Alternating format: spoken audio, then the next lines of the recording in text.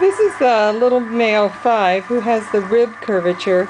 I'll tell you what, it is not slowing him down at all. He's always the first one out to explore and to be out here with the people. He's been out here playing with me for quite a while. He's really doing quite well. The curvature is not going to go away. You can see a little bit of the effect in the backbone there, and the flattening in the ribs. My vet has looked at him twice. They don't feel that this is something that is going to be a long range as far as modifying his health or anything. Obviously, it modifies his appearance. The pattern on him, this is the most beautiful pattern. Just really, really pretty. I know. I'm keeping you from doing things, aren't I? Just keeping you from doing what you want to do. But he is a very pretty little thing. I love his face.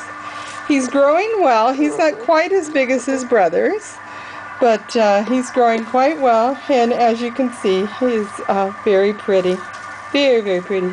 He runs and romps and does everything just like everybody else.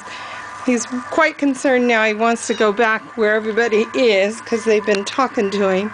So I'm going to see if I can get him to move around here for us. No, he's decided he has to be back with his brothers. Yes, and they're in there, aren't they? But I just wanted you to see him move around. You can see he moves quite easily.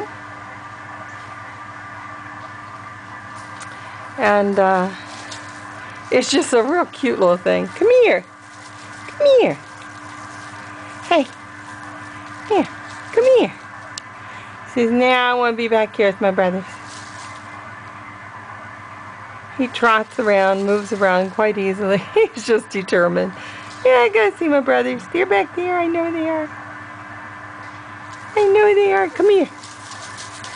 Are you gonna eat that food? Huh? Yeah, I'm gonna eat the food. But you can see he behaves quite normally, and he's going to be just a joy to be around. So there he is. This is male number 5.